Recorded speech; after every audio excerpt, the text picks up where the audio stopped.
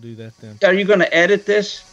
This is edited, so Okay. if we need to restate something, or if you need to stop for a break or anything like that, just let me know. No, I don't need a break. I teach for an hour and 15 minutes. This is easy stuff for you. Yes, it is. All right, you ready to get started? Yep.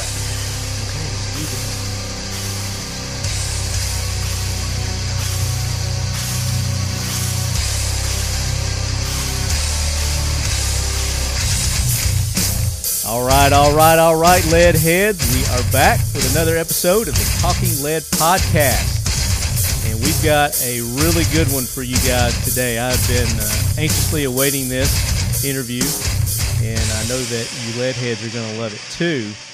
But if you haven't had the opportunity yet, make sure you go back to last episode where our guest was none other than Kel-Tec Chad Enos with Kel-Tec Weapons. And we talked about their new Sub-2000 CQB integrally suppressed 9mm rifle. It's going to be an awesome rifle for you guys. And, of course, you know, unfortunately, there's going to be that tax stamp that's involved with the suppressor that's on it. But it's just one tax stamp that you have to deal with. You don't have to deal with the SBR tax stamp. So make sure you go back, listen to that episode. We took care of some jack wagons and some Leadhead Brigade heroes. And then Chad also gave us some insight on what's coming from Kel-Tec down the road, and you're not going to be disappointed. So this week, I'm very proud to have this guest on, and his name is Dr. Jack Schafer. And Dr. Schafer is a professor at Western Illinois University in the Law Enforcement and Justice Administration Department. He is a retired FBI special agent. He served as behavioral analyst assigned to FBI's National Security Behavioral Analysis Program. He authored a book titled Psychology Narrative Analysis, a professional method to detect deception in written and oral communications. So this is really what intrigues me right here. He also co-authored a book titled Advanced Interviewing Techniques, Proven Strategies for Law Enforcement, Military, and Security Personnel. So my LE and military listeners are really going to dig this also. And he's got a new book out that we're going to talk about. It's called The Truth Detector. And then he's got one prior to that. It was called The Like Switch, a very popular book that he put out. It's an ex-FBI agent's guide to influencing, attracting, and winning people over. So let's give a warm Leadhead Brigade welcome to Dr. Jack Schafer. Jack, welcome in. Thank you for having me. Well, we appreciate you joining us on such short notice. Your publisher there, Simon & Schuster, David, was very gracious in setting this up. So big thanks to David for doing that. So, Dr. Jack, do you go by Dr. Jack, Dr. Schafer? What do you want me to call you? Just Jack. Jack Schafer's good, Jack. Jack? Okay. That's a good name. Jack. It's a good American solid name there. So you were with the FBI for how many years? 20 years. 20 years with the FBI. Okay. Yeah. When did you and retire? I spent in 2005. So I've been retired 15 years now. For a minute, yeah. So talk about a little bit about how that profession came about, how you got wound up with the FBI. Well, I was a police officer at Hinsdale, Illinois for 5 years. And I wanted a little more excitement, so I decided to, get to a place where I had a bigger backyard to play in. So I was fortunate enough to be accepted in the FBI. And my initial job in the FBI was a pilot. So I served as a pilot. So I flew for about 3 years, and then I got kind of tired of that. And I worked homicides on the Indian reservation in southwest Arizona, the Hopi and Navajo tribes. Yeah. Interesting. And I got kind of bored with that, and then I volunteered to go to language school. I learned Korean and went to Monterey Defense Language Institute, and then I went to Los Angeles and worked counterintelligence. In other words, I caught spies. Right. And then I worked the skinheads for a while, and then I ended up in the behavioral analysis unit. When you say you worked the skinheads, did you go undercover with that? Did you do some undercover work? No, I investigated a lot of white supremacist activities in Lancaster, California, and the mid '90s, Yeah. and they were having a lot of trouble, so they brought the FBI in, and they assigned me to that case. So I worked that for probably 3 or 4 years. Yeah. Keith likes everything about the great outdoors. He's a lot like us. Whether we're bow hunting in the backcountry or plinking in the backyard, we want to enjoy each experience to the fullest. Kel-Tec's 22 caliber P17 is Heath's go-to pistol for a good time, on the range, on the trail, and anywhere in between. Weighing in at only 14 ounces with a full magazine, its compact size makes it easy to conceal or tuck away in a small pack, pocket, or space. It comes out of the box ready with a fiber optic front sight, a threaded barrel, a Picatinny rail, and a price point for any budget. With 3 16-round magazines, it's ready for hours of pure unadulterated enjoyment. It's easy, it's affordable, it's accurate, and it's a damn sweet marvel of plinking innovation. The Kel-Tec P17. It's more bang for less buck. So you mentioned that you were a pilot also. I've got a aviation background myself. I got a degree in aerospace administration. I did a little pro piloting as well. What did you fly? Did you say? A Cessna 210 turbo. Okay. Was it just carting people around back and forth, or what? No, it was mostly surveillance. Surveillance. We ran surveillance. Yeah, we followed people around. We flew around and followed people across the country. So you were following ground targets? Yeah, in cars typically. Yeah. Did you have like markers or something like that you used to keep track of? Well, there's certain techniques we can use. Yeah. Is that something you can talk about? I'd rather leave those unspoken. Putting some of that IR paint on the roofs of the cars. Well, let's just say we had some techniques that I'm not at liberty to discuss. I got you. Very cool. So because then they won't work. Then they won't work, will they? If I tell everybody what we do. Well, I mean, they do on the TV shows. They spill it all on the TV shows anyway, don't they? Sometimes. Well, we'll just let the writers of the TV shows have their way then. I got you. So you got a very diverse background. Now, when you were in college, was psychology, was that your course of study? Yeah, I did a major in psychology and a minor in criminal justice. And I always had a interest in behavior. And I remember as a kid, my mom would take us to the mall, the kids to the mall, and I would sit in a chair in the mall and just watch people. People watch. And my mom was going like, "What are you doing?" I was just watching people. She said, "No, you can get out and walk around and, do stuff." I said, "No, I'm having fun just watching people." So from that point, I always had an interest in behavior. And then when I got into the FBI, then they asked me to join the behavioral analysis program. And that's a little bit different than what you see on TV, because the TV show, usually there's people at a crime scene, and they try to figure out who committed the crime. Well, we did something a little bit different. Yeah. I was going to say that'll be a good segue into our Facts to Fight the Myths segment. So why don't we just do that right now? Now it's time for the Talking Lead Facts to Fight the Myths. This is Dr. Jack Schafer's Facts to Fight the Myths, and it's going to deal with... Yeah, TV shows, the difference between TV show, being a behavioral analyst on a TV show and being a real behavioral analyst. Okay. So what people have to understand is there's two types of behavioral analysts in the FBI. There's a criminal profiler, and then there's a behavioral analyst.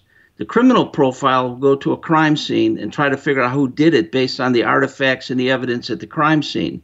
So let's say it's somebody that knows them, somebody that doesn't know them. It's a stranger. It's a organized crime scene, disorganized crime scene, and they try to figure out who did it. We in the behavioral analysis program typically have a subject we're looking at to either recruit to be a spy for us, to confess to being a spy, and we take everything about their personality. We sit in a room, dissect their personality, find their weaknesses, and then we would develop strategies that take advantage of that person's weaknesses to get them to confess. So the big difference is On TV, they're always right. They always find the right answer. They always find the right guy. But in real life, when we consider, if we're over 51% right, we consider that good. Right. Because That's a people, win. yes, people are different. And you could put a person in one set of circumstances today, they'll act a certain way. You could put them in the same set of circumstances 2 weeks from now. The probability is they're going to act the same way, but not necessarily because they're humans. Right. So there's no set. Yeah, they're unpredictable, and that's what we're faced with, is the unpredictability of humans. So how do you kind of make sense out of that? And that's it's an art versus a science, I would say. It's a skill. So yeah. It's a skill. Yeah. Yeah. And it doesn't work as well as it does on TV.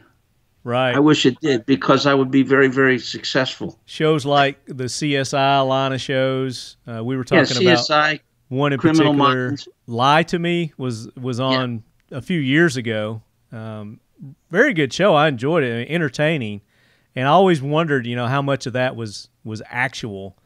You were talking about a couple of scenes on there that just didn't really add up. The handshake scene. Yeah, there's a handshake scene where he shakes a person's hand and then talks to the person, asks them some questions, and then when the person's leaving, he shakes the person's hand again. And he said, based on the temperature change between the first handshake and the second handshake, indicated that the person was lying. That does not comport with the research. Right. Because with nonverbals, you got to remember, nonverbals only indicate physiological changes in your body due to the fight-flight response. And if there's no fight-flight response induced, then there will be no nonverbal indicators of deception. So I have to induce detection apprehension. In other words, I have to make you believe that you're going to get caught, and I have to be seen as a threat to you, to catch you. Then you go into the fight-flight response. So if I'm just having a general conversation with you and there's no fear of any consequences when you lie to me, your fight-flight response will not kick in. And if it doesn't kick in, then you have no nonverbal indicators of deception. Right. So you've got to trigger those. You've got techniques to trigger those. Yeah, what's called inducing detection apprehension. So in other words, I have to tell you, and we use this technique. I can get into one quick technique we use. If you and I are walking into an interview room and we're going to interview a suspect, you're my partner. I'm going to tell you got an emergency phone call right when we get into the interview room. And so I'm going to sit down with the suspect then while you're gone and say, I really like you because you're honest and you listen to both sides of the story. But the reason I hang out with you is because you are a human lie detector. No matter how sophisticated that lie is, you can pick it up. So then you walk back in the room and we set a filter through which we want that person to see you. And that filter is you're a human lie detector. So I asked him, I told you prior, told my partner, I say, don't say anything till I ask him if he robbed the bank. And when he says he didn't rob the bank, give him one of those weird looks like, whoa, what a liar you are. So I asked him, did you rob the bank? My buddy looked at him and said, what a liar are you? And the guy slapped his hand on the table and said, damn, he's good. But we didn't change reality. Right. We changed the person's perception of reality. And that's what behavioral analysis is about. How do we get people to think what we want them to think, not what reality is? Right. And you go over these techniques in, are these the textbooks that these techniques are in? Yes. Yeah. The Like Switch has it, and the interviewing book. But don't we do that in high school? If you like somebody, if you like somebody, you can't walk up to them and say, "Hey, I like you," because what if they reject you? Then you're humiliated. Right. So you talk to a friend who tells that friend, "Oh, he likes you," and that sets up a filter through which that person sees you. Right. And if they like you, then they're going to welcome you next time you get near them. If they don't like you, they're going to run away, go the opposite direction. Yeah, and it seems like a lot of these techniques are just they're innate behaviors that that we have naturally as well. You know, Yes. you go and you talk about, you know, some of these facial tells when you approach people, whether you can tell somebody's approachable or whether they're welcoming or not. Talk about some of those telltale signs. Yeah, there's three basic friend signals that people use every day and they don't realize they're using them. The first one is the eyebrow flash. That's a quick up and down movement of the eyebrows. It lasts about 1/64th of a second. When people greet one another, they exchange eyebrow flashes. Yeah. And the eyebrow flashes simply mean I am not a threat to you, and you reciprocate and say I'm not a threat to you. So what happens in the morning when you see somebody, you typically go, hey, how you doing? Hey, how you doing? And the next time eyes get wider. Yeah. And the next time you see that person, you don't have to say, hey, how you doing? What do? We eyebrow flash one another, or we do the chin thing. Guys do the chin thing. So that's another. They jut their chin out, and that's a friend signal. Yeah. Yeah, that's exactly right. So what that is just a nonverbal signal that says I'm not a threat. The second one is the head tilt. If you tilt your head to one side or the other side, what you're doing is exposing your carotid artery, which is very vulnerable. Right. So you're telling that other person, look, I trust you enough. I'm exposing a vulnerable part of my body to you because I trust you. Yeah, if you're into animal and animalistic behavior, that's what animals do when they're, you know, either being submissive or, to another of their kind. Yeah.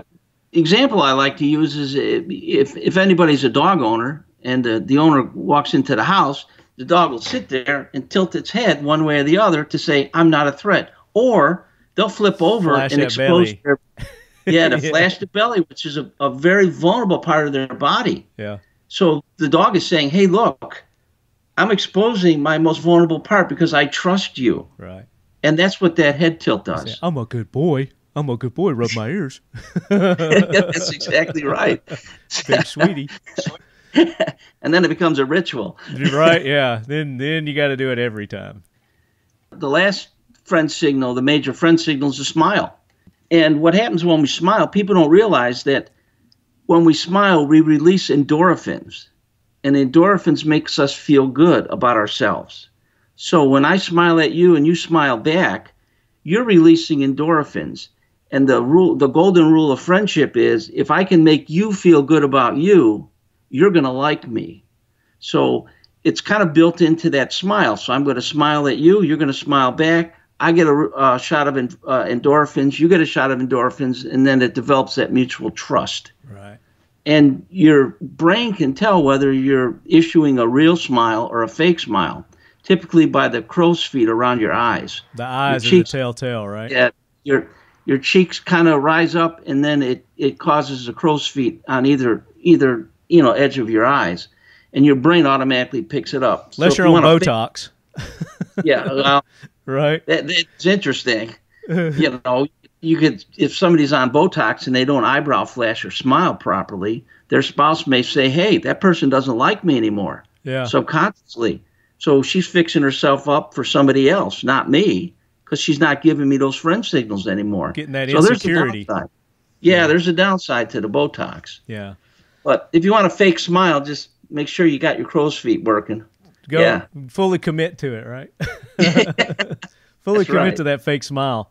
I was just going to say, earlier I was in the gym today, and, when you're at the gym, people typically don't talk as much. It's not a bar setting where you're going to go in and you're going to have a lot of conversations, but some people do, unfortunately. But I noticed, and I was doing this while I was on the treadmill, just noticing how they reacted to one another. And there was a lot of nonverbal, facial body, expressions of the eyebrows, the eyes, the smiling, the head, tilts.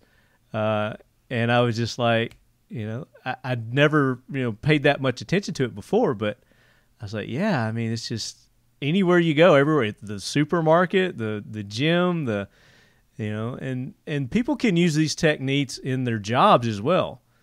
Especially in sales, I'm sure these techniques are huge, and I want you to talk about that too. But think about and what we talk about here on the show, we're talking lead. We're in the firearms community. We talk a lot of self-defense, type things, situational awareness, be aware of your surroundings and the people around you. Talk about how these techniques can come into play, just for your everyday self-defense, kind of way, and how to stay away from situations. Well, what you want to do is present yourself just the opposite, so you don't use the friend signals. I call this an urban scowl. I grew up on the south side of Chicago, and it was a kind of a rough neighborhood. Yeah. And we forced ourselves not to smile, don't look at people, furrow your eyebrows, grit your teeth, and it's called the urban scowl. So you walk around, and the predators are looking for prey, and they look at you and say, I better not go with that person because that person looks like they're ready to fight me. Right. So, and it's like the expression I like to use is, I want to look like, I'm not going to be vulnerable to you. You don't want to look approachable. Yeah. And if you do attack me, you may be able to, it's like a chicken bone. You may be able to get me down, but you're going to have a tough time putting me out the other side. Yeah. Another example of that would be, when I travel, and especially, when I'm in a foreign country, and, you come out of, say you're on a cruise. You've been on a cruise before? Yes. You come out of port, and you go into the city, and you're just mobbed by, all these people wanting to sell you stuff. All the locals wanted to sell you stuff. And, of course, if you come out with that smile, jovial, those are the people they're going to go to. But if you've got that look, like you're saying, I found that they don't want to approach me.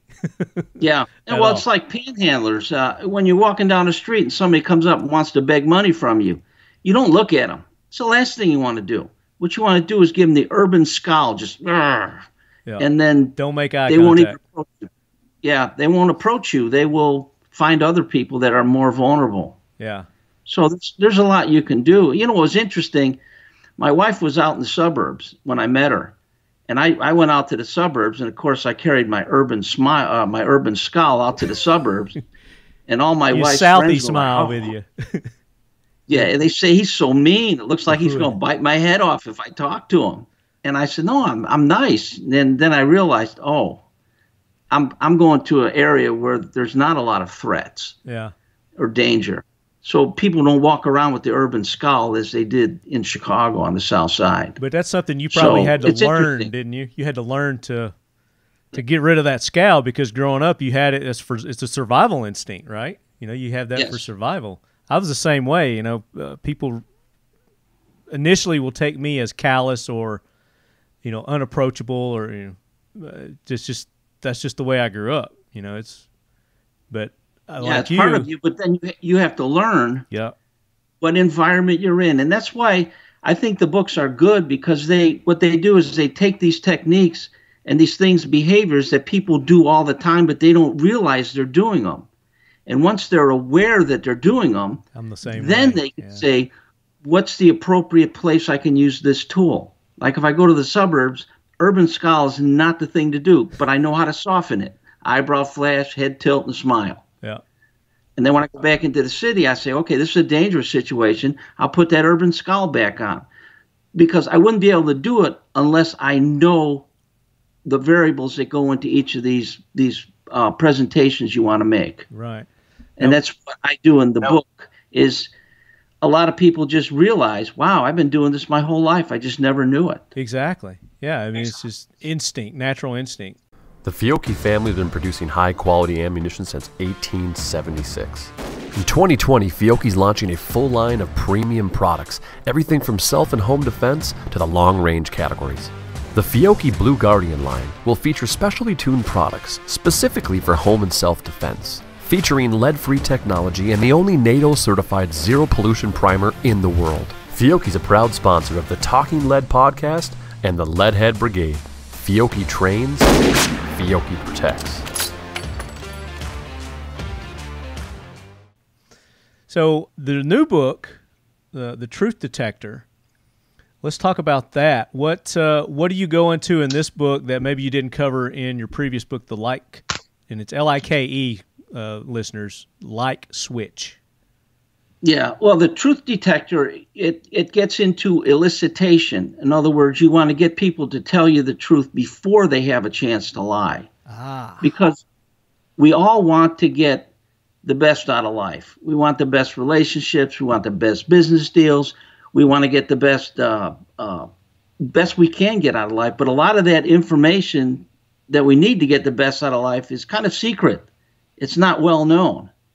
So the example I like to use is, you want to know well, I'll give you one example where my wife and I were looking at a house to buy. Okay. And somebody I do real estate also. Oh, okay. Well, and what happened was the house we liked, but then we talked to some people and they said it might be in a floodplain. It might flood. So I said, the real estate person, if I ask him a direct question, does this place flood? He's going to say, of course it doesn't. Well, then he's in violation of law if he does that, and he knows about it. or he'll be very evasive. Sure, I understand what you're saying. Yeah, and it depends how I ask the question. Does this place flood? Meaning present tense. You could say no, it doesn't. Right. And still be truthful, can't you? Yep. Yes. So anyway, we thought a better way would be to elicit the information. So we go down into the basement and I say, wow, this is a nice place. It's all fixed up, so we can't see the telltale water lines, right? Right. So I mentioned to the person, I said, oh, they did a good job fixing up after the flood. And he says, well, yeah, we put a little dirt around the house and we did this and we did that. And I'm going like, the place floods, right? So would we have gotten that direct information if we didn't use elicitation? I don't know. I understand your. It's a great example, but being a real estate agent, you're lawfully bound to disclose, things like that. And if you don't, then you're in some big trouble. But if, for instance, let's say it's a for sale by owner, and you're doing that. A lot of the for sale by owners don't understand the laws and the rules. And yes, I've dealt with the for sale by owners, and of course I knew it was in a floodplain, and I knew that the house had flooded. But I want them to tell me or tell my clients that themselves. Yeah. And use those techniques just like you said. He's like, this. Well, I'll give you another one. The technique I'm describing now is called the presumptive. Okay. What you want to do is you present a fact, whether it's true or not true. You just present a fact. And the person has a predisposition to want to correct others. So if you present a fact that's wrong, people really want to correct you. It's a very strong psychological predisposition. Kind of like what I just did. Yes, kind of like exactly what you just did. I just did it. Yeah. I was able to elicit a lot of information from you based on the presumptive. Yeah. So I remember early in my youth, I wanted to buy a car. And what do you see? You open a hood. Example, yeah. You open a hood on the car and it's spotless. Come on, how many cars are spotless when you're buying a 60? Well, back then it was a '63 Chevy Bel Air. Oh, wow. How many of those are clean? Yeah. Back then, not many. Then you look in the garage and you see a little spot. Looks like it's been cleaned up, right? Mm-hmm. So this car leaks oil. Well, why would he clean it? Right. So I said that was my suspicion. So I said. So I made a presumptive. So are you going to give me a discount because the car leaks oil? Now, he doesn't know whether I know the car leaks oil or not. Mm-hmm. I just put that fact out. That person has such a need to correct me. And he says, well, it only leaks a little bit. Maybe we can work on the price a little bit so you can get the oil leak fixed. I knew the thing leaked. Right. It leaks oil, but it's not that bad. Come on. Yeah. Okay, you say it's not that bad of a leak? Let's go on the bad scale. Low leak meaning 1, a high leak meaning 10. Right. Where would you put that, sir? Rate that for me. Yeah. Incriminate yourself. Yeah, no matter what number he picks, it's still leaking. This is great stuff. I mean, yes, here's another application that you can use the information that you're going to get from Jack's books. Who doesn't go and buy a car, and who hates dealing with, the car salesman? Yeah, well, the car salesman can be your friend. because I sat down and had a dinner with a car salesman at a conference once, and I said, he was a top salesman in one of the top dealers in Georgia. And I said, I got to find all the secrets of what happens when you buy a car.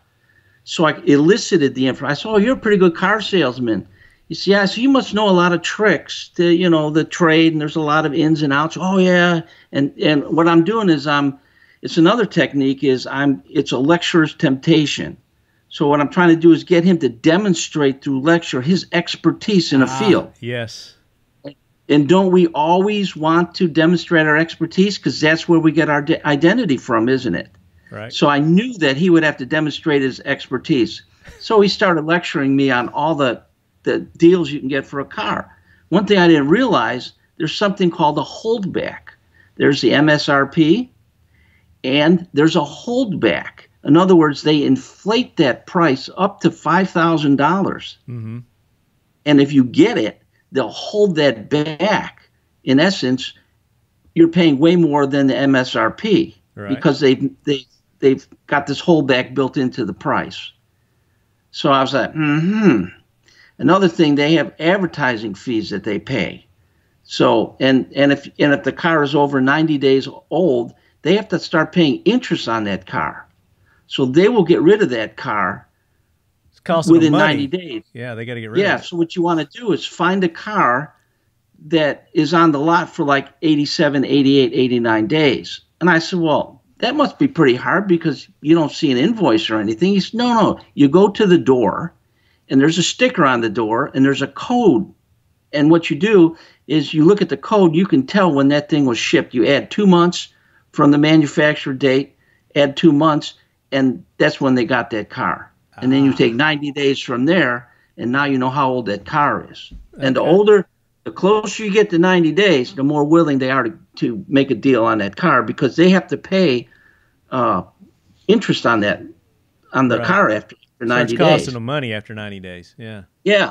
There's so many things that the car dealers do. And you got all this from that guy at the conference. Yeah. And what happens is, the other thing is, they have incentives. So if you want to go to a big car dealership, because if they sell X number of cars, then they get a bonus from the manufacturer for every car they sold. They'll get $1,000 or $2,000 if they exceed their quota for the year. Large car dealers can do that. So then they get rebates and all that other stuff too that they don't tell you about. And the other thing with rebates. The one thing I really didn't know about was the loan thing. If you take the loan out with the car company, and you pay on that loan for 4 months, he told me, then they get a discount if you finance through the car dealership. Okay. So they get a kickback on that. And if you pay for 4 months, they get to keep the kickback whether you pay off the loan or not. So he told me, tell the car salesman you want a couple $100 off, or whatever the I can't remember the exact number, but he says you want X amount of dollars off if I finance with you. But I have my own my credit union that I'm going to get a car loan cheaper. He says, I'll pay for 4 months, then I'll pay the car off, and I'll get my own loan. Do it through the other loan. Yeah, refinance it. And then they said, yeah, most car dealerships will give you a discount if you finance through them and pay for 4 months. Yeah. That's there's stuff so many.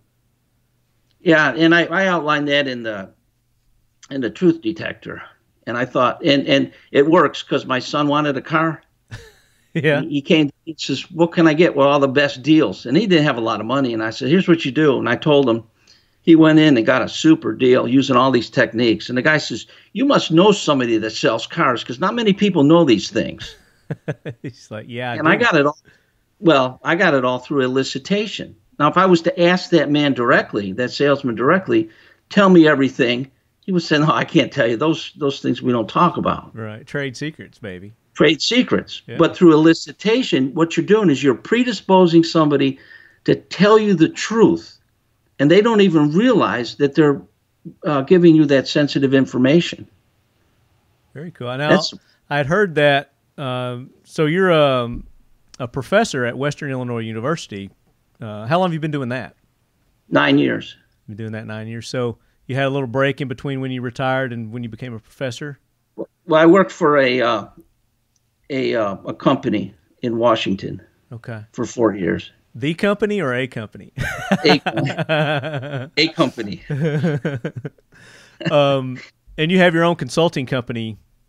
Yes, I do a lot of training and interviewing, interrogation. I can imagine you travel to a lot of conferences and things like that too. Guest speaker. Yeah, before COVID.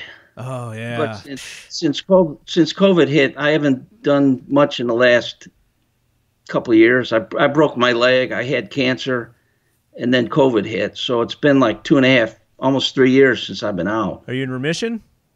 Yeah. Oh, good job. I beat it. Oh yeah, I know. I'm happy about that. Yeah, good.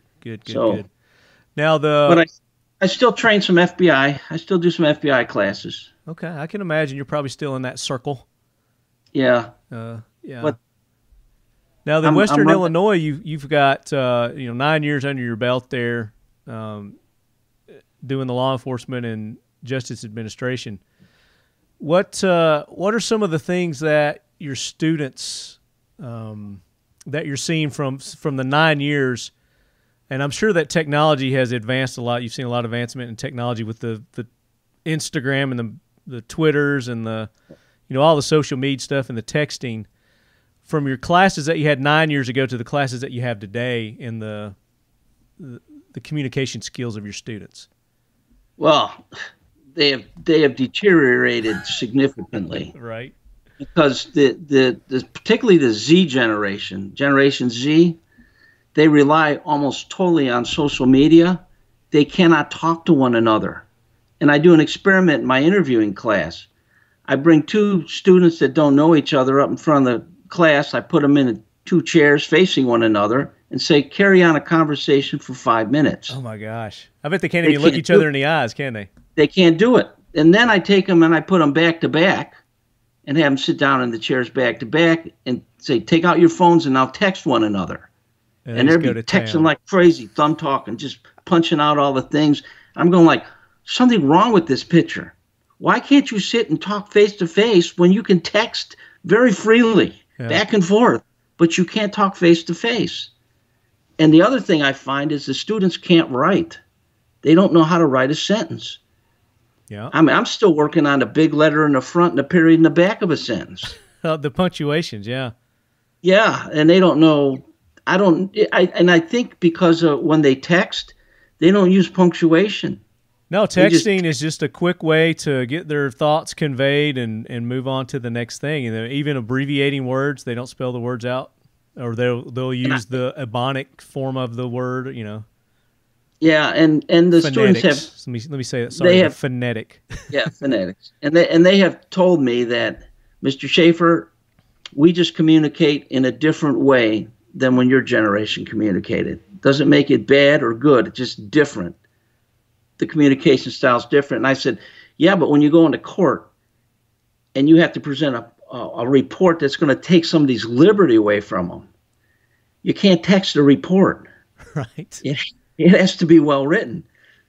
So yeah, words have specific meaning too. Yes. Oh yeah, absolutely. So I spent a good deal of time just trying to get them to learn some basic writing skills, report writing skills. Yeah. Did you have anybody just drop out of your class just because it was, too much for them? Oh yeah, one kid, he just said, this is just way too hard for me. He packed his books up and he was gone. He says, I'm out of here. I'm dropping out. I said, okay, see ya. Yeah. I mean, that's a good way to weed them out quick. Definitely. Yeah, but there is a big difference in the generations. I think you could probably write a very good document or documentary about the change since you've been doing it for almost 10 years now, from when you started to where kids are today with their communication skills. Yeah, and they're what was a telltale sign? I was talking to the millennials, and I was saying, you guys don't know how to communicate face to face. You're always texting. And they told me, they said, you think we're bad. Wait till our younger brothers and sisters get here. Oh yeah. They are more entitled than we are. They write less. They want more free stuff. And I said, well, how can that possibly? Yeah, how could that possibly be? Well, last semester I had a 101 class, and I called them millennials, and they said, no, we're Gen Z. Oh my we're gosh. different than millennials. And they said they believe in global government and, all the socialist kind of philosophy. Yeah. And they want free college, free work, free and that's medical, free. That's what we're seeing now in our everyday news there with these riots and everything that are going on with these demonstrations. That's and these Gen Zers. We're in a cultural, I think, cusp. We're transitioning from, I hate to see, we're in transition. I don't know what's the end of the transition, but we're in transition. Yeah, there's definitely a bump in the way things have been over the past 10 years, no doubt. Now, of course, being older, I crave the old ways. Well, me too. Absolutely. I'm 50. So, I'm still of the old ways. So, it's just beyond me the way that our current generations are addressing things and handling things. Their demonstrations, I guess, physically the way that they are portraying things. But that gets me to my next thing that I want to talk about. But go ahead, finish your thought. No, I was going to say what those young people should do. I've been all over the world. They should go to a foreign country and then come back, and they would realize how fortunate they are to be born in America and live in America. Right. But if they would teach that in our schools instead of trying to hide that and, hide history and delete history, history is doomed to repeat itself. And that's we may not be perfect, but number 2 is a long way off. Absolutely. Yeah. There's a big gap between what we got here and what the next best thing is. So what I wanted to talk about was just that, and the news, the way news is presented these days, and the way people get their news is a lot different than how they did in our days. Oh yeah. How can we, as we're listening and we're watching and we're seeing this stuff, because you do not only oral and physical recognition, but you do written recognition as well. How can we tell when we're getting fed a line of BS with these news medias and these outfits? Well, when somebody's asked a direct question, you expect a direct answer. If you ask somebody a yes or no question, you expect a yes or no answer. If a person can't answer yes, or they can't answer no, or don't want to answer yes or no, they go to that middle ground between yes and no, and I call that the land of is, based off Clinton's response. What is the meaning of the word is? Uh-huh. So all that is that vague area between yes and no. There's innuendos, half-truths, verbal judo, and word confusion. Verbal judo, I love that. So I'm going to ask you a direct question. Do you believe this?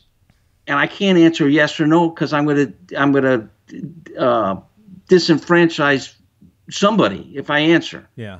So I'm going to go into the land of is and kind of convolute things and then misdirect and move on. And that's where the politicians live. They live in the is land.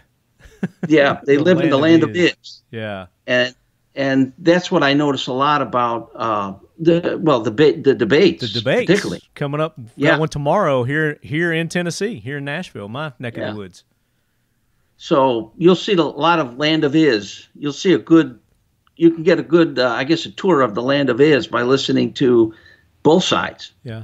And it's my understanding they're actually going to let them talk this time. They're going to have a mute button or something, and they're going to. Yeah, I that's what I heard, a mute button. Yeah. I hope. Yeah, I don't know.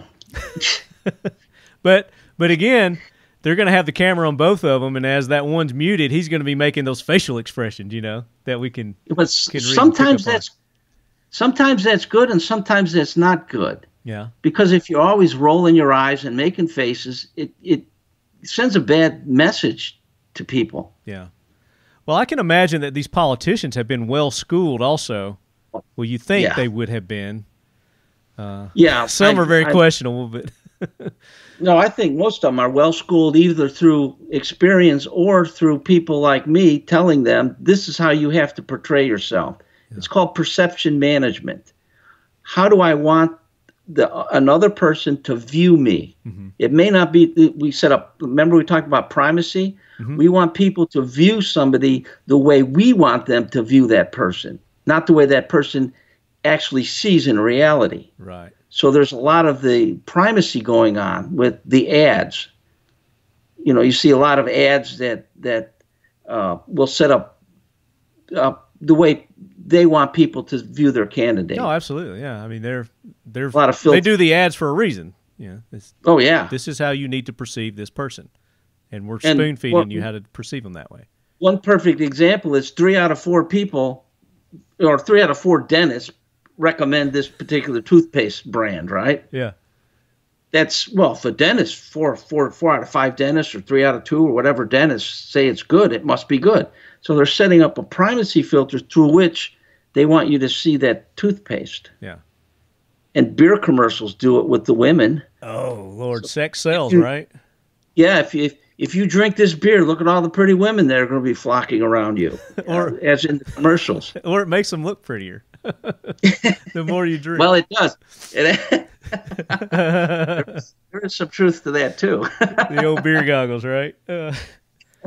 So as these trained professionals are, in our face, in our ear, especially during this time with the election, is there a way to see through even a trained professional, or is it just you can see through it and you tell yourself, the guy's not telling me the truth, but how are you going to prevent that as a detached observer? Right. You can't. All you can do is think that's not true. Or you do the research on your own and just don't take their word for it. And critically that's think the other yourself. Thing. That's the other thing that we don't do or don't have time to do. In the old ways, I used to read a number of newspapers, look at different radio listen to different radio shows, and there was this thing called a library back in our day too, and you could go to the library and yeah, and nowadays what happens? Well, nowadays what happens is people only get their news from typically one source, and if that source sets up the primacy of a viewpoint, then that's all they're going to see the world through. But in my day, we were taught, okay, that's one viewpoint. Let's go to the opposite side. So if you look at CNN, you got to look at Fox. If you see the New York Times, you got to look at the Washington Examiner or the New York Post. You need a balance, so then you can get all the information and then say, aha, there's got to be middle ground where the truth is. Form your own opinion. Yeah, but we don't have time to read books. We don't have time to read newspapers. And we don't certainly look at different sources we get our news from. Yeah, or we take the very first Google search that we come to, and we go to that very first Google search and take that as fact. Yeah, I like looking at CNN, Fox. I like listening to NPR. I like listening to all the radio stations, all the TV stations, and then I can form my own opinion. Yeah, and that kind of neutralizes all the fake answers that are out there, or the fake stories, or right. So education is your best tool to be able to detect through the BS that you're hearing, especially from these politicians. Is do the research yourself. Go, like Jack said, you got to take multiple sources, and you got to take both sides of it, because everybody's got a little truth in all their lies. There's a little bit of truth that lies in there. And as you're listening to Trump, or you're listening to Biden, or whoever it is, you're just going to get this feeling because you've got this knowledge now, and what you're going to say, well, what he's saying just doesn't seem right. Right. That's what you're going to come up with, but you need the knowledge in your head. Got to educate. To fall back on to make that assessment. Yeah. And if you don't make that, you don't have the knowledge in your head to make the assessment, then you're going to go whichever way the wind is blowing. Yeah. Or whichever way your crew is pushing you. Yeah. Right. Don't be afraid to disagree with your crew. So, there was another thing I want to talk about was, so in the media, we talked about the media. So the COVID is another big issue there too. And there's conflicting information on the COVID. Same thing is you got to do your own research with that. Right. But the way to do that is to, like you say, I mean, we used to go to the library in the old days. Yeah. Now you can actually go online and find actual research online for free at many of these sites. Yeah. So, but it takes time to do that, and people don't have the time to do that. Well, they don't want to make the time. They've got the time. They just, if it really means that much to you, you'll make the time and you'll do it. But yeah, you've got to, and even there, you've got to take different, not just one source. You got to research many different sources. So that really kind of covers what in today's environment, social media and that kind of stuff, how to address this. The hearings that we just heard with Amy Coney Barrett. Right. Did you watch those at all? Oh yeah, I was glued to the TV. I was fascinated. Okay. She is probably the most intelligent Supreme Court nominee that we've had in certainly my generation. Yeah. My lifetime. I found her to be incredibly sincere, honest, and I like that she's conservative and that she can believe in her views without being ashamed of the political correctness that typically fires or attacks those views. Right. Without getting into the politics of it. Well, for the nature of the hearing and what it was about, yeah, I think she did an excellent job in the questions that the unfair questions that she was being asked by a lot of the senators there. She handled them well. You know why I think she did? Because she's a professor. And you know how many times I have to face students who think they know everything? Oh, my gosh. And they're always confronting me with weirdo questions and obtuse things. Uh-huh. And you don't want to call them idiots. And condescending. Yeah, you don't want to be condescending. So what you do is you find a nice way to tell them in a very nice way. That idea you came up with is no good. All right. So you very gently tell them that. And I saw her doing that in the hearings. She very gently told these people, not everybody has that perspective. Yeah. You may have got that just a little bit wrong. And she did it in such a nice way. It made people feel good. Yeah. I'm so glad that you said that, because that's what I was getting from her too. And I was just going to ask, from her demeanor and her, body language, and of course the people that were questioning her, they were just all over the place with their emotions and their demeanor. Were you getting anything from that? And I think you just answered my question. So. Yeah. Well, she was able to, I thought, very, very cleverly answer very tough questions. Oh yeah. And she knew. And a couple of times she said, I wondered where you were going with the question. Like Kamala Harris asked her, do you think cigarettes cause cancer? Do you think COVID's a dangerous disease? Mm-hmm. And that's a technique used to set somebody up to answer a question a certain way. Right. And I said, I know what she's doing. I use that in interviewing technique. That is an interviewing technique to set people up to answer a certain way. It's like she read my book. Yeah. And then when she got to the trick question, she says, aha, I knew what you were up to. Mm-hmm. Or she says, I certainly was wondering what you're up to. Now I know what you're up to. You're trying to get me to do this. And she used another technique, and that's called label it. And that protects you from somebody taking advantage of you. Then that's the important thing about these elicitation techniques in the book, is that you be able to recognize when somebody's using them on you. You name it and claim it. In other words, you say, I know exactly what you're doing. Mm-hmm. Once you call them out, once you name it, then you're inoculated from it. And a good example is there's a technique it goes back to my son when he was buying that car. Mm-hmm. There's a technique called the puppy dog technique. So my son looked at him and said, "You're using the puppy dog technique." And he goes, "Oh, you must know something." What? The salesman? The salesman was amazed that my son knew the puppy dog technique. So he says, Oh you my must know gosh. somebody in the business. Oh yeah. Yeah, was And that of the course- technique where, like, if I take this back to my boss, this offer back, he's going to be mad at me and he's going to Yeah. The old puppy dog technique. Yeah. And they try to, and the other thing they try to do is sell you a payment. I said, I don't want to buy a payment. I want to buy a car. How much you willing to sell this car for? Forget the payment. Right. That's my business. How I pay for it, it's irrelevant. Yeah. Yeah. I just want to know how much you're going to sell that car for. Yeah. We're a lot alike, I mean, as far as our way of thinking. And I did, my minor was in behavioral psychology also. Oh, okay. Yeah. It's just, I mean, everything that you're saying is just like, this is what I do. This is how I've lived my life. And for people who haven't, I mean, these books are essential. They're keys, and they're really going to help you in not just, your career, but just your life in general, and building better relationships and stronger relationships.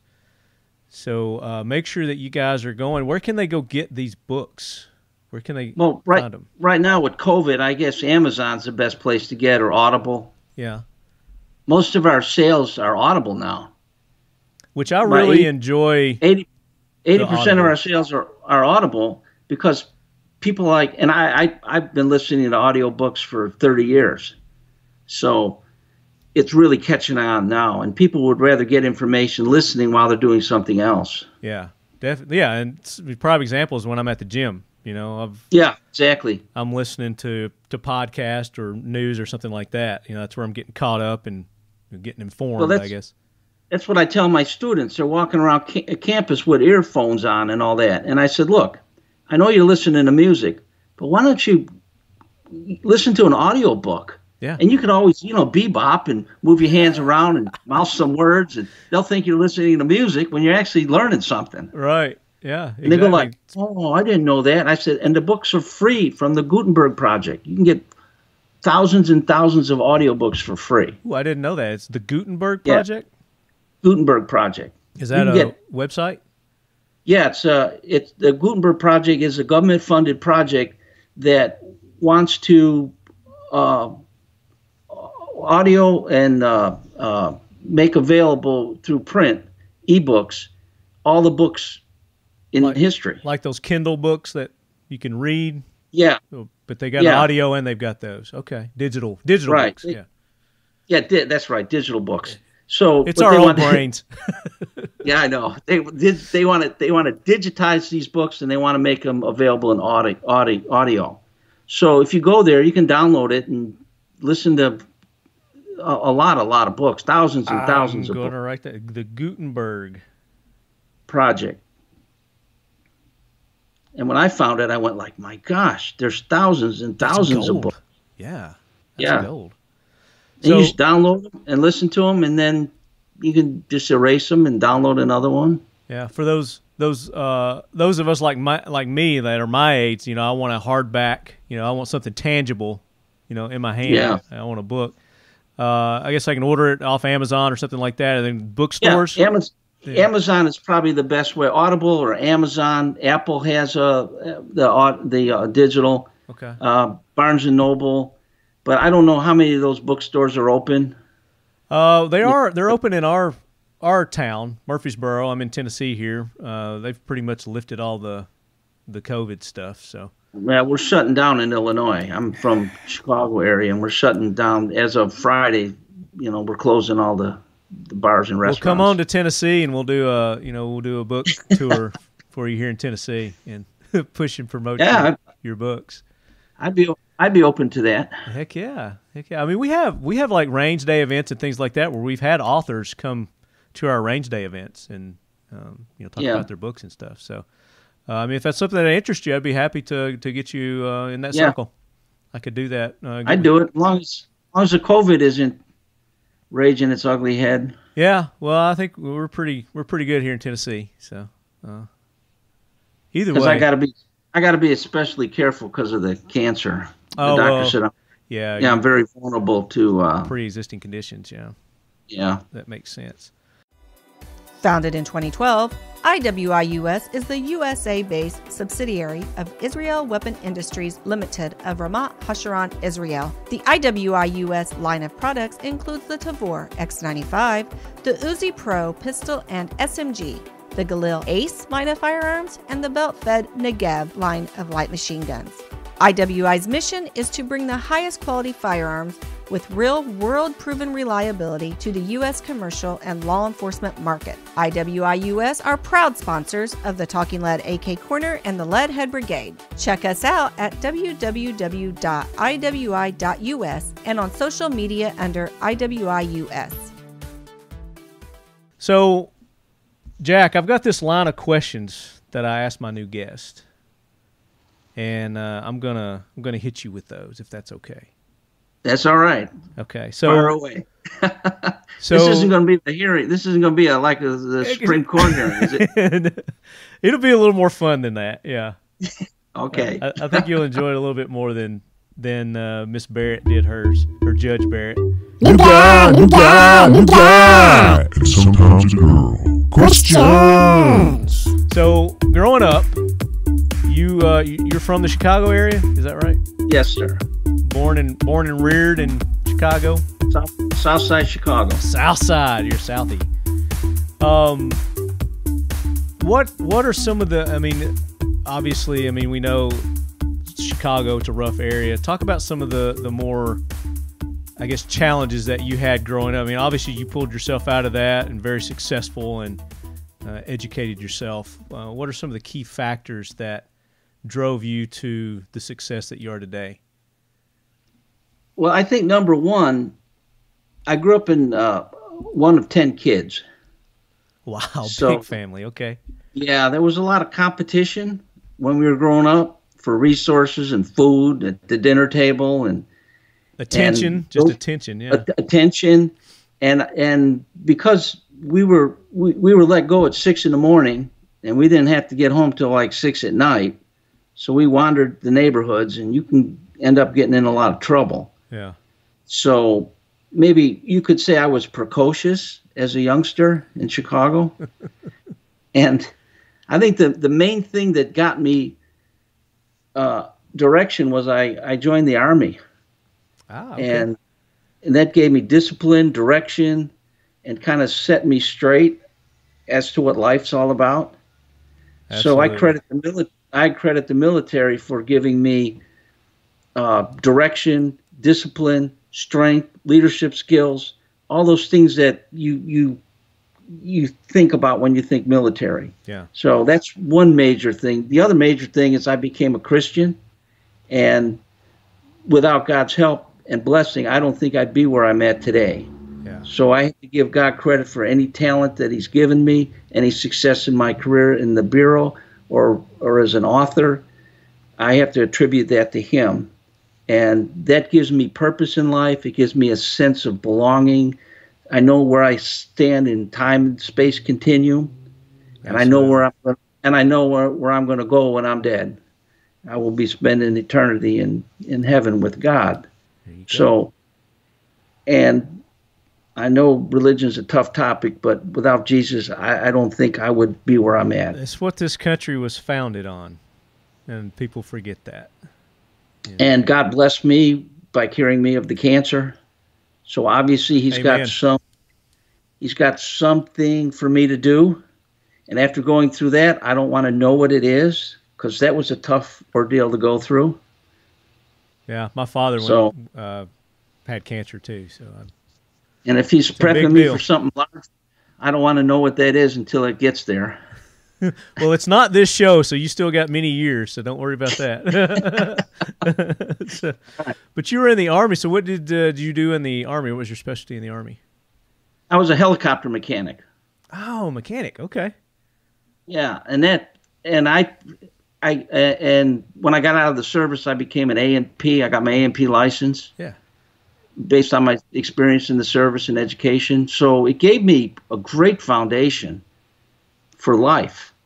And then I went through the college on the GI Bill. Yeah. So the 3 years I spent in the Army. Yeah. So the Army was the foundation, my launching pad. Is that where you got your aviation skills for flying too? Yes. So they had flying clubs in the Army, so I would join the flying clubs and get my license. And then it's coincidental. I don't believe in coincidences, but the FBI hired me. There was 16,000 qualified applicants for 325 positions one year. Wow. And they happened to be looking for pilots.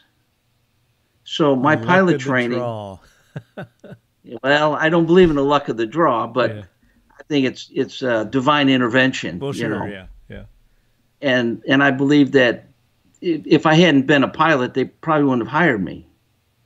So they happened to be having a shortage of pilots, so they hired me. Nice.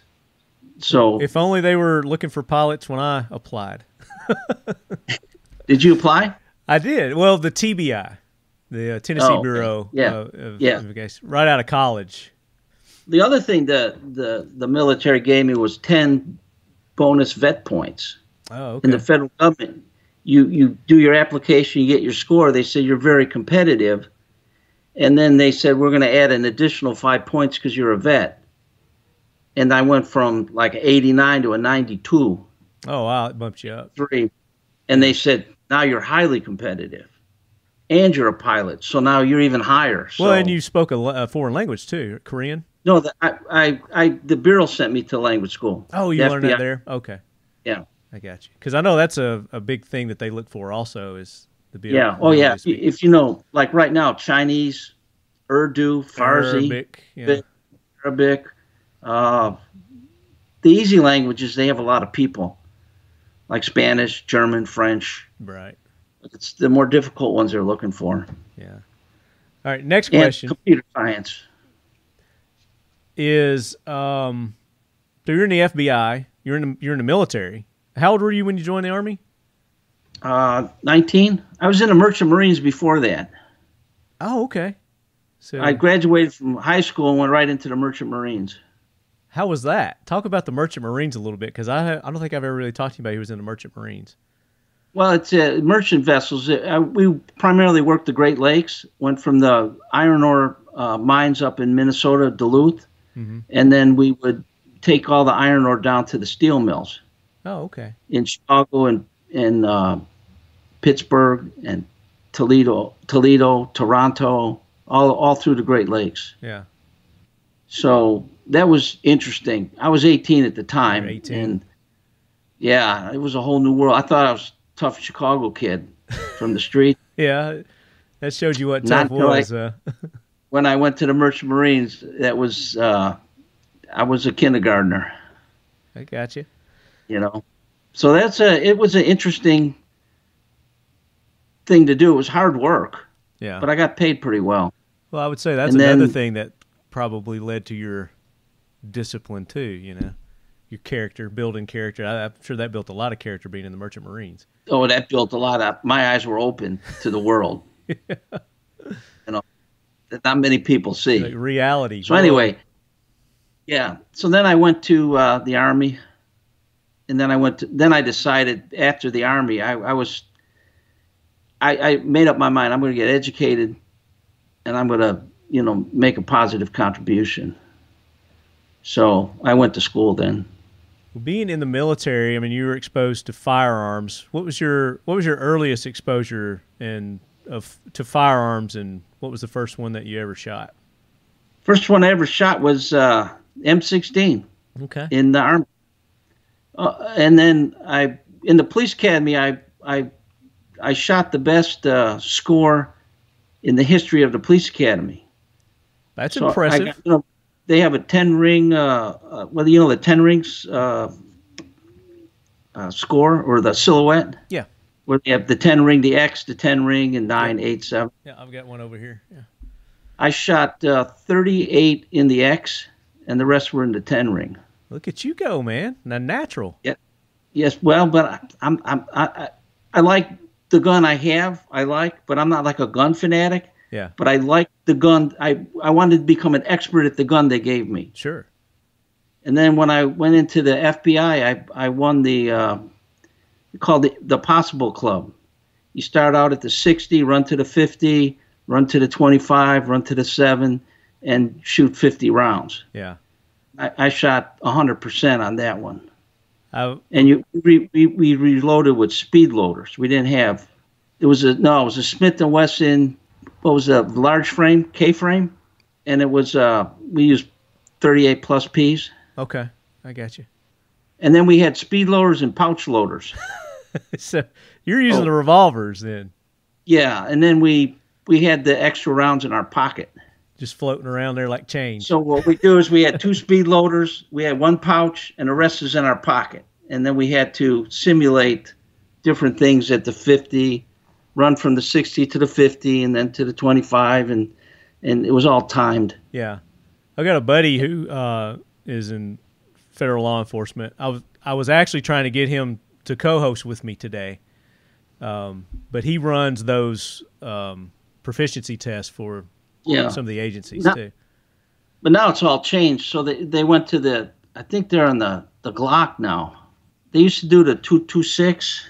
The SIGs, yeah. Yeah, the SIG 226. Some of them they still let them choose on what to do. So I guess it depends on what department you're in, on what you're using. So different departments are using different. Well, I knew that wheel gun that they gave me was brand new out of the box, and I had it for 18 years. Really? And I kept saying no, I didn't want to transition because I knew that gun, and I knew if I was in a fight with the thing that I knew where the bullet would go. Right. Because I was so comfortable with that gun. And I didn't want to transition to a new weapon, but I had to go to the SIG 226, and I did well on that. Yeah, I did well on that, but I like the wheel gun. Man, you had that for 18 years now. Did they give you the opportunity to buy that, or? No, I wish they would have. They packed them all up and sent them to South America to the police departments down there and sold them. Oh my gosh, that was your baby too. I bet that was. I know. I really liked that gun. Right. I guess, but I won that possible club with it. I got the award. Mm-hmm. So I'm good at shooting, but it's not my passion. Well, sure. I don't know if that makes sense. No, it makes perfect sense. Yeah, it's not everybody's passion, but some people do it just because, for self-defense or, whatever, it's an obligation to them. And a lot of my friends were saying, it's not for everybody. And they're saying, my gosh, I love guns and I shoot guns all the time, but I'm not very good at it. And you are very good at it, natural talent, and you don't like them. It doesn't make sense. He wants to switch. He's like, let's trade places, buddy. But I don't know. It's just another one of those skills that I just happen to be good at. Well, I mean, I think you're probably pretty good at anything that you set your mind to that you want to be good at, from what I'm hearing. So, when it comes to unwinding, let's see how good you are at unwinding and relaxing. What do you like to do to just chill? Exercise.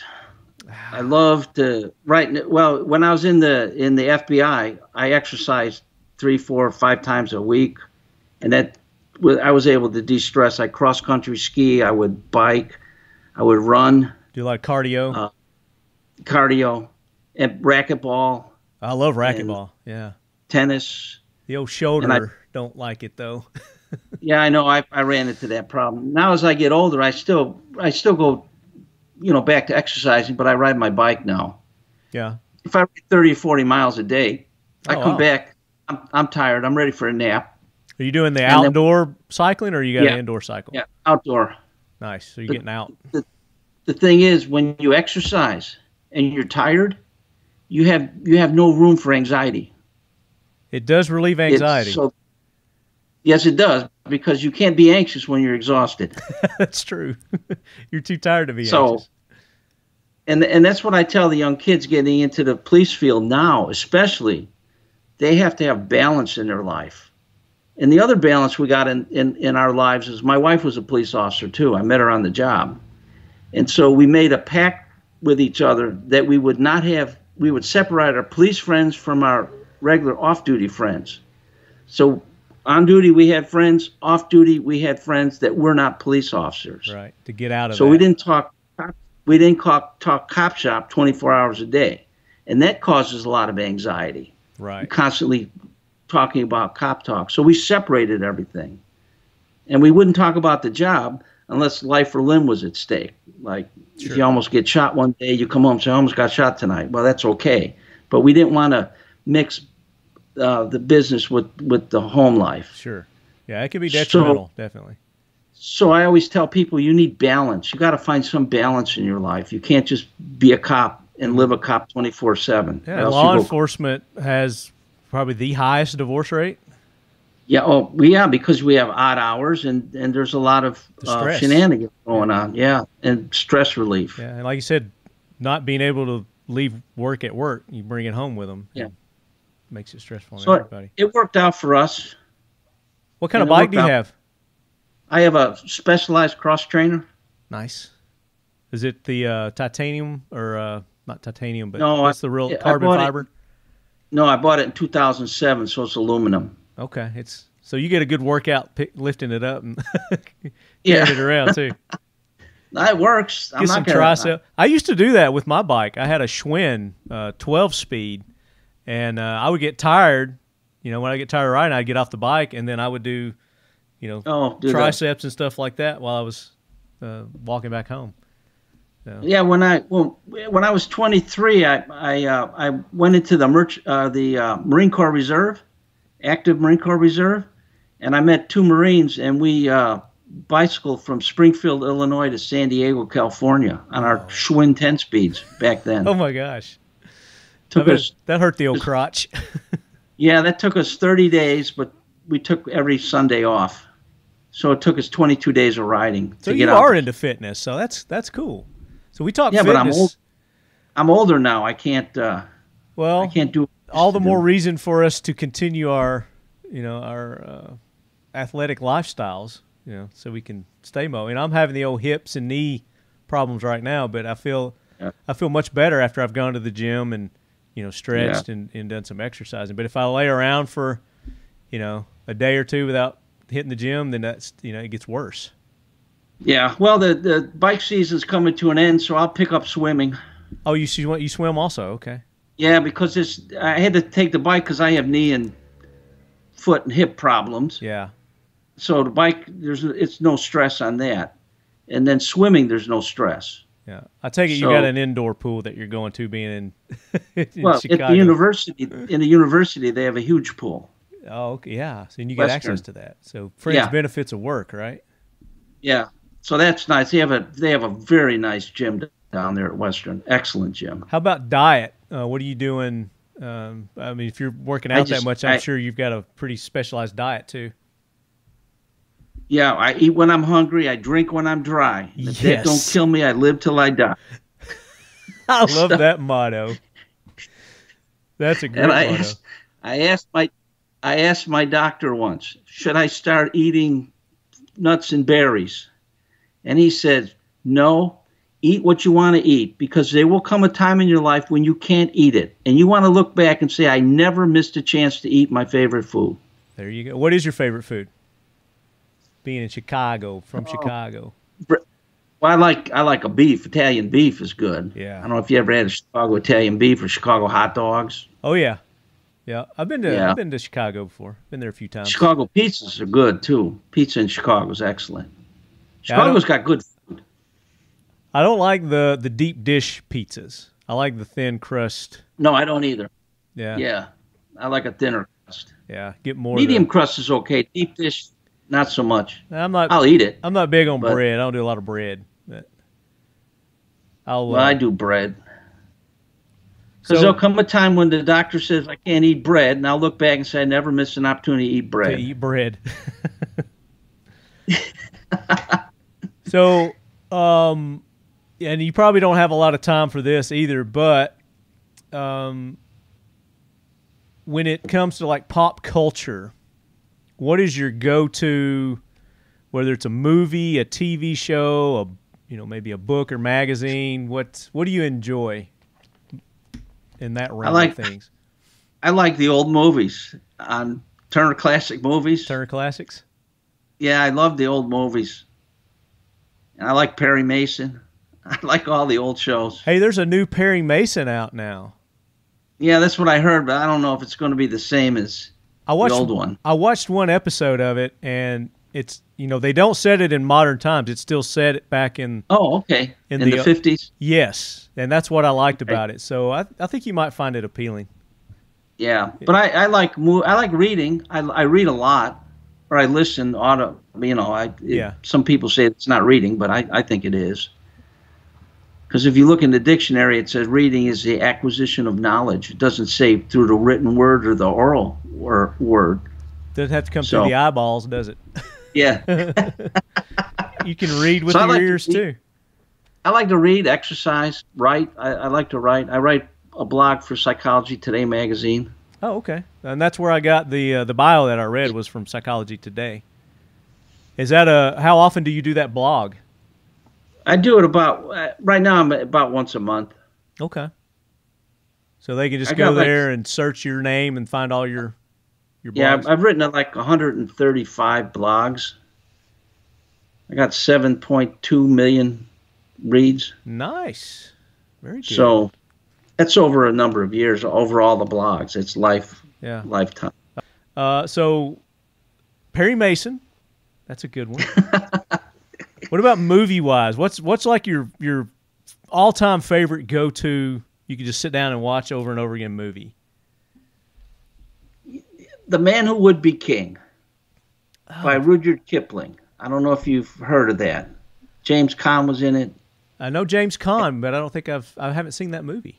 What's it about? Yeah, these guys in the 1800s in India wanted to go off and make riches and be kings. So they went off into the Hindu Kush, which is, Afghanistan and that area. Yeah.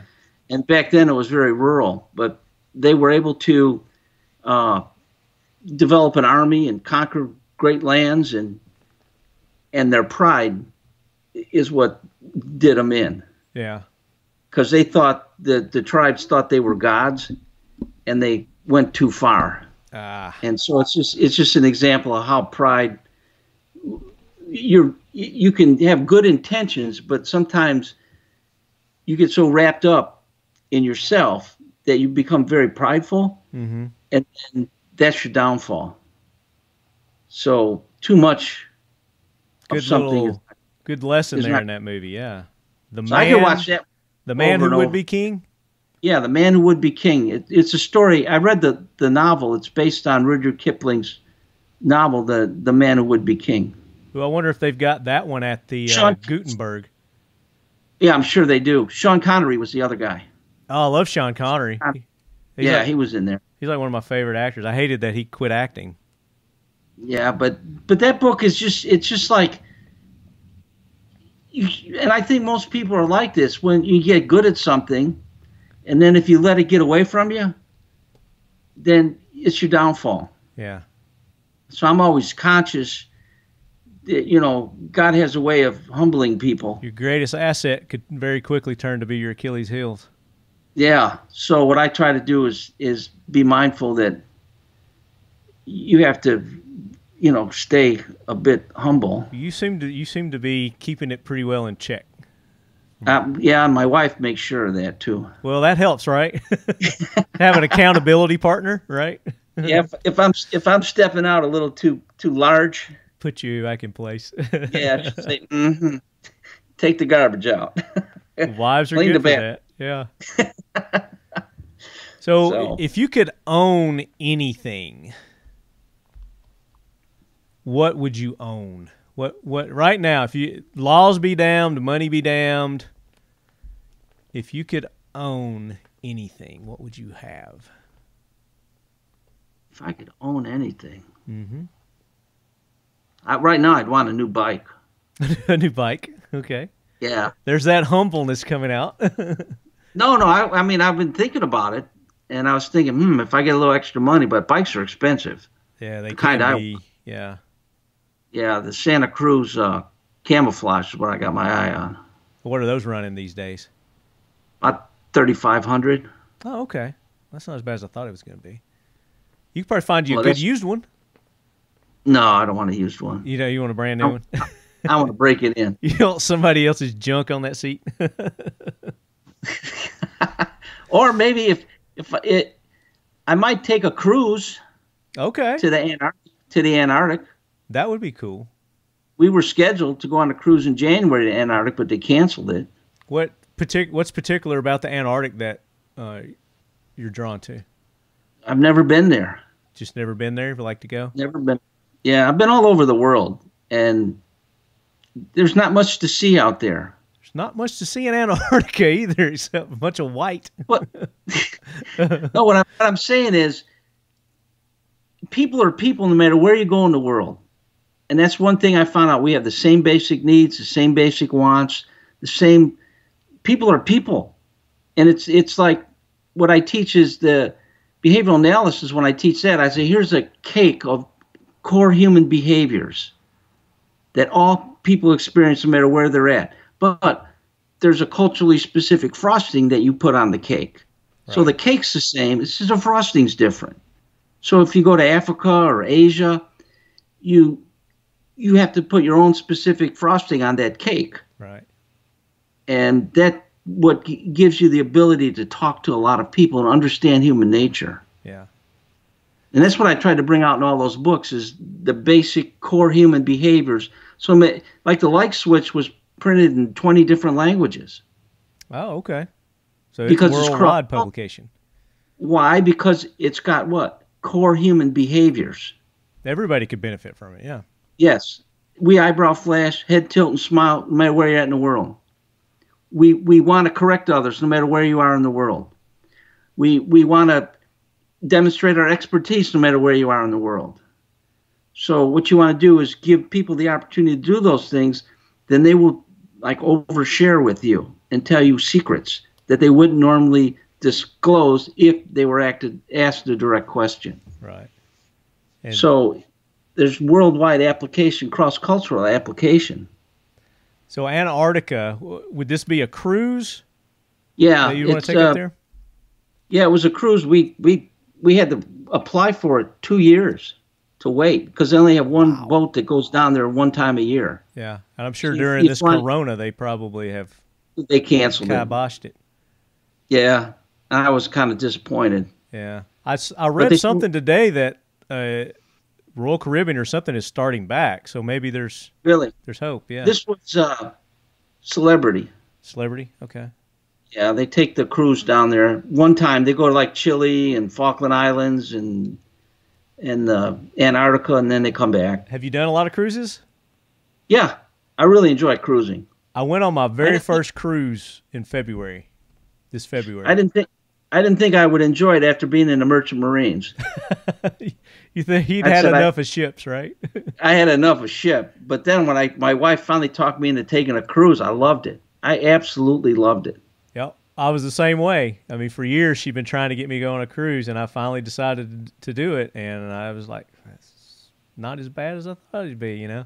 Because I'm always thinking, those horror stories that you hear of, the water getting contaminated and the motor breaking down and the pirates and, Yeah, none of that. That's all just myths. Yeah, it is. But I certainly enjoy cruising. So I guess I would take a cruise. If I had a lot of money, I would just take a cruise. Okay, just do a worldwide cruise kind of deal. Yeah. Yeah, that'd be awesome. Yeah, I'd like that. But I found out, I don't need a lot of things. And that's why I'm not wrapped up into thing because I just don't have a craving for a lot of things. Yeah.